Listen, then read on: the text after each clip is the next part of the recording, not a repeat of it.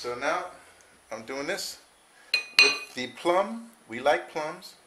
Again, you know, we take the pit, throw it in with, it's going to, hey, who knows, maybe one of these centuries the plum will come right out of the ground, you know. And I'm not too worried about the middle there, like that. I just cut the plum is all right. You know, you can almost put the whole thing in there because it's nice and soft. But these little gritty things, I'm trying to get out like that. So now we got the plum going.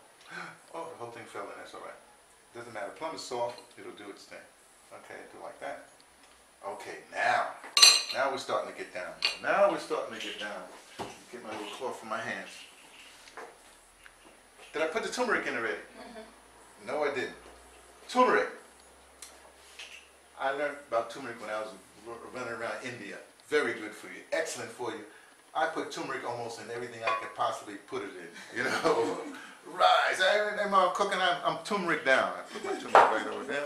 Right. Now, this is my ginger. Right. So I put the ginger there. Top of the turmeric. It's all right. I just do ginger because I like it. Ginger. I used to live in a place called Casa de Ajo in Washington, D.C. It was a vegan house, you know. And they would Casa de Ajo means garlic, you know what I mean? I came here like Casa de Ginger because I like ginger. So I would put ginger and stuff. Okay. Now we got, I told you about the goji berries. Now here's a secret ingredient that I'm going to tell you about. You haven't heard about it.